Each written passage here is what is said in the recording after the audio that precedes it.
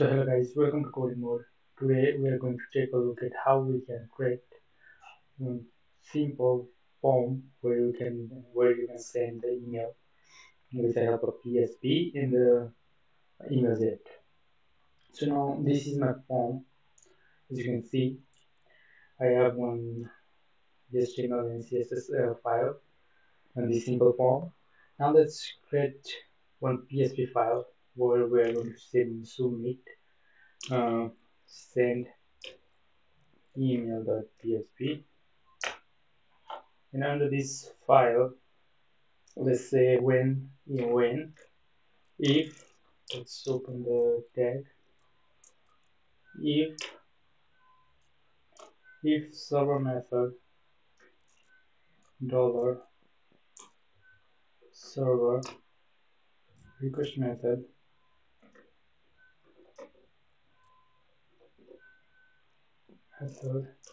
post, then we are going to get the name,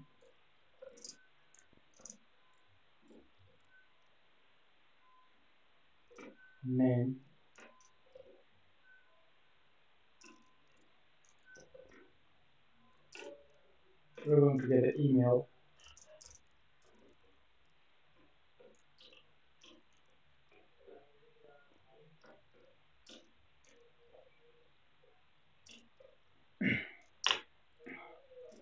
and we are going to get the message.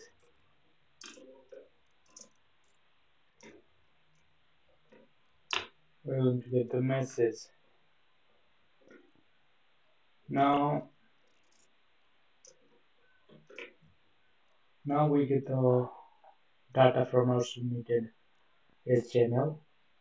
What we need to do is we need to send this data, this message to this email. Now to do this, we need to see, first we need to create one account in mailjet. Now let's go to mailjet and then create one account, sign up for free and create an account. Now I already have an account, so I got into my page. After signing in, you will get into this page and then you will go to account setting and then go to see my API key management, and here you will see one button saying generate secret key or something like this. You will click here and it will show you the API key, the secret key. I already have copied and then pasted in my file this API key. So after getting this API key, you will go to this one. I will post this article in my description, but this article, you can see here we have one article saying, scroll down and then you can read this article if you want, but uh, we are going to send we're going to send email with composer request Gazelle HTTP and Gazelle. So now let's get into our Visual Studio Code. Let's get into our terminal, new terminal. And one thing, if you haven't downloaded the composer, you can just go and search composer and then download this composer, and, so that you can run this type of, you can install the file from your terminal. Here we will paste this command. Now let's enter. As you can see, it's downloading the composer, the file, the API files and folders, so that we can send the email. Go to this file folder, then paste this code from this article, copy, and then paste it here. As you can see, we don't need this PHP tag, and what we don't need more is we need to change the change the path of this client. So now let's see where is this client folder. I think here is the client folder. Search,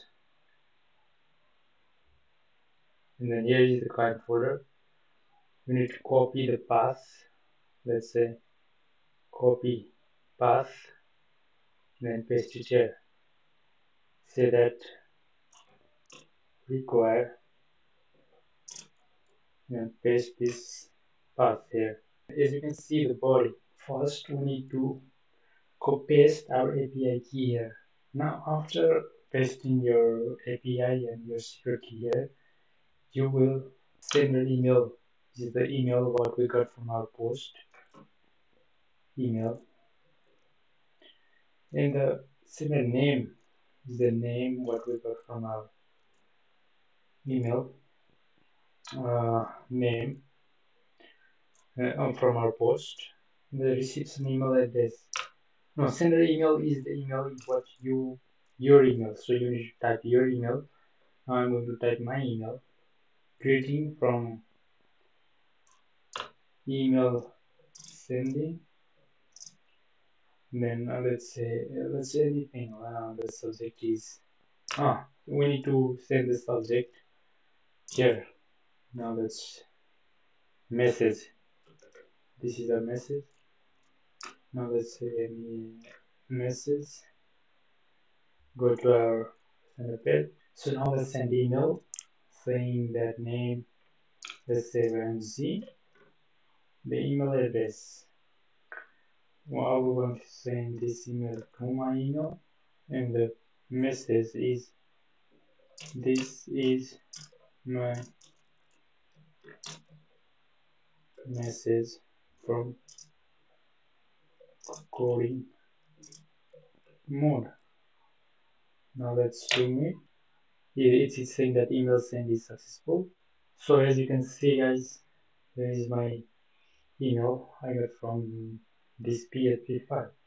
So hope you guys have liked this video and see you guys next time.